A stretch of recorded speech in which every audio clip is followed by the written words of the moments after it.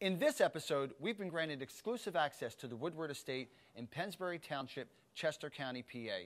It's an exquisite 55-acre property, and all of the contents are up for auction this Saturday, May 20th at 8:30 a.m. I love it. $5,000 to get 5,000 to get 5, 543. Well, I got 1,000 bids, 1,500 now too. So I'm here with Ed Lehman from Lehman's Auction. Ed, welcome to the show, and thank you for having us. Glad to have you here. Yeah, this is a spectacular place. I mean, you do this all the time as a profession, of course. Yeah. How unique is this property and what's being auctioned? What we're selling here today doesn't come to auction anymore. And so the star of the show would be what? As far as in the house, this piece right here, the outdoor piece, would definitely be the best piece inside the house, in my opinion. Yeah. Outside, we've got some amazing things out there. If we could pull that, we pull that wagon away. Yo, Ed, here's the barn find. There's the Yo. Jaguar we were talking about with the B12. What's this thing gonna bring? Actually found on the site of the old World's Fair. When the World's Fair was held up there, that's where they found that one at. All right, let's go find the barn finds. There's a couple cars in here.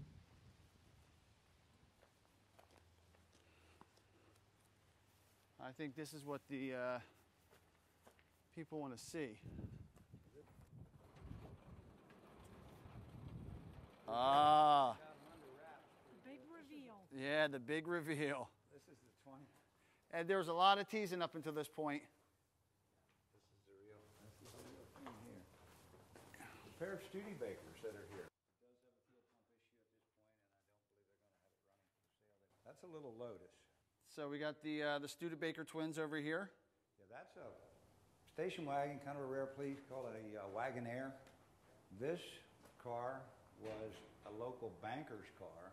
I can't tell you his name, although they have it documented somewhere. Is he getting locked up? This is the little Jensen Healy, which is the last year that they built the Jensen. It has the better engine. It really...